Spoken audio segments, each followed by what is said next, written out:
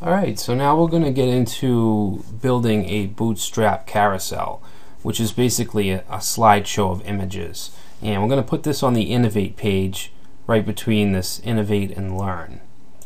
So if we go to getbootstrap.com and we want to be at JavaScript, scroll down to Carousel, and they give us some examples so you can slide our images.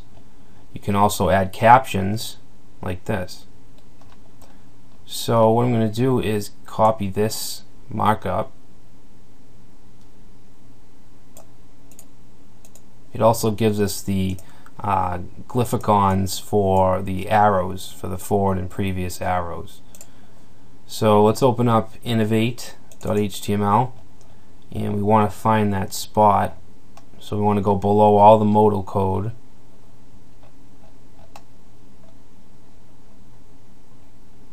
And we want it to go right here.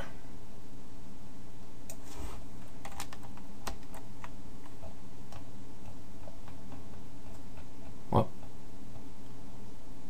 And I just want to throw in a comment so we know that this is a carousel.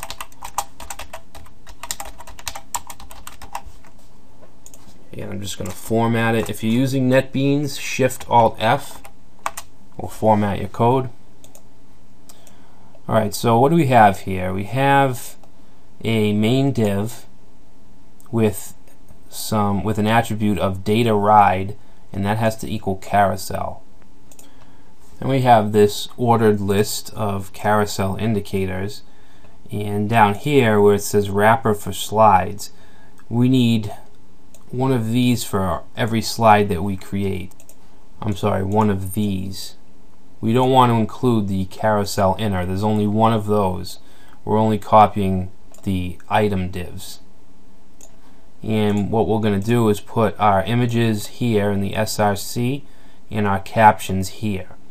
So we're going to have 3 different images. So I'm going to copy this.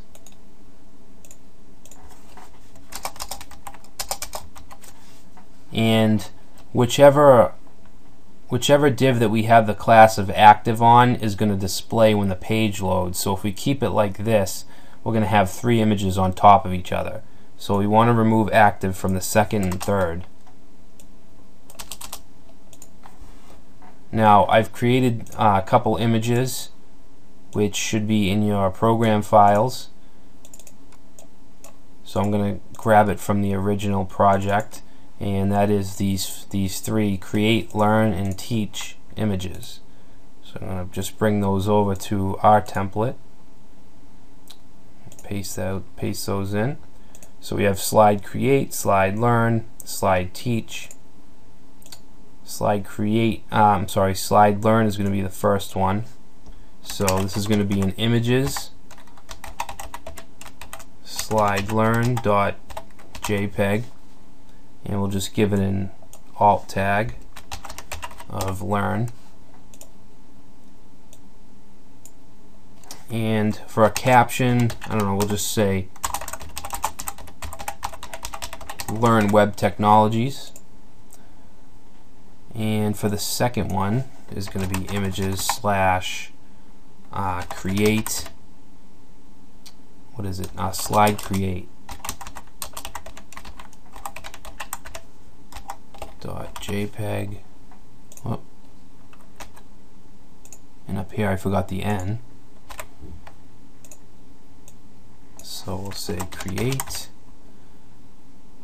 and say create web masterpieces. And now we want images slash slide teach .jpg. Teach. Say share your knowledge.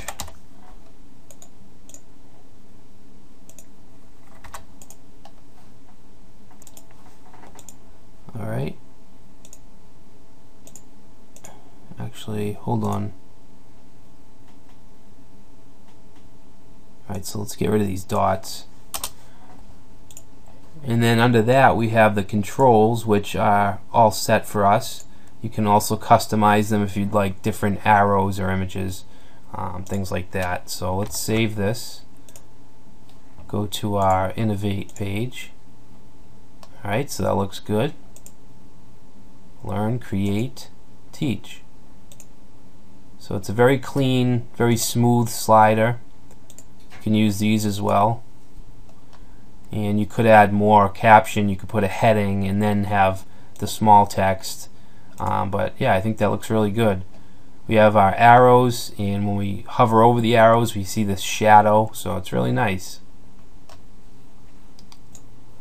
Alright, so what I want to do now is on the About page I want to have a little accordion menu. Bootstrap actually calls it a collapse or a collapse menu. So if we go to Bootstrap and we click on collapse, we have an example here. Okay, so we have this first area of text, and then we can click on this tab, brings some more text up.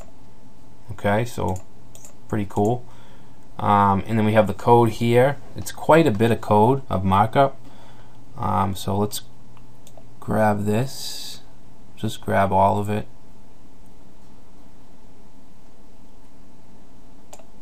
Whoop, forgot that last div. So we'll copy that, and we want to go to our About page, scroll down to, this is going to be in the sidebar right here, collapse here. So I'm going to paste that in, format it up. Alright, so let's actually see what we have now.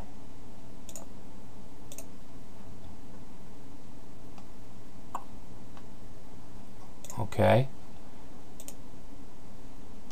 so it's working, and I do want only the top one to have a blue background, and we also want to add some margin here, or at least a line break, and we also want to change the titles. So let's go back, and as far as the coloring, let's open up our CSS file. I'm not sure why it's even colored. I didn't think I added that style yet, but I must have.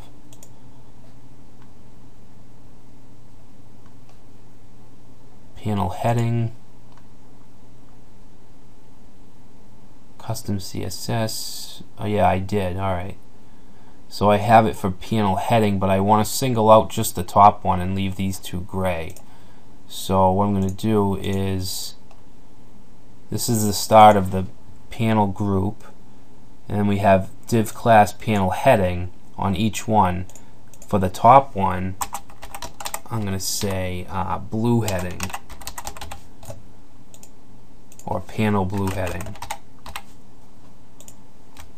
And then in the CSS, let's see,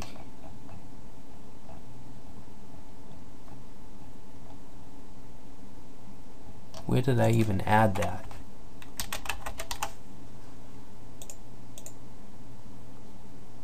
Oh, I see what's going on. This is the actual, if we go to the home page, it's for this panel here. We actually made all panel headings blue. So,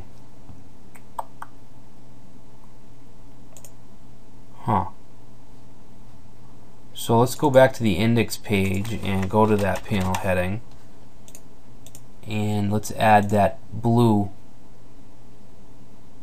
div class panel heading.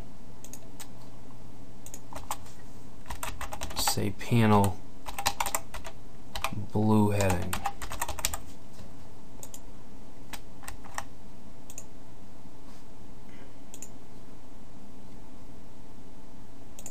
And then we'll change this,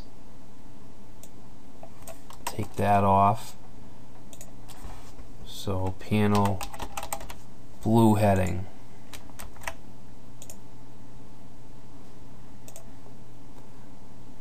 Alright, so now our top one's blue and the others are gray. but we want white lettering. I guess that's not going through, so we need to put the important keyword that'll make the text white on the home as well. Okay? And I also don't want that line when we hover over these. So let's see.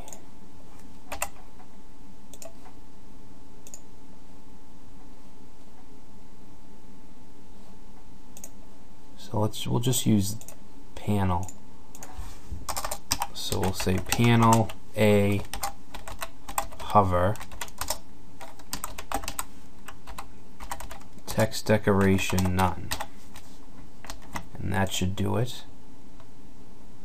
Okay, so only our top one is blue. If you wanted to make this dynamic, you could have the active one blue, but we're not going to do that right now.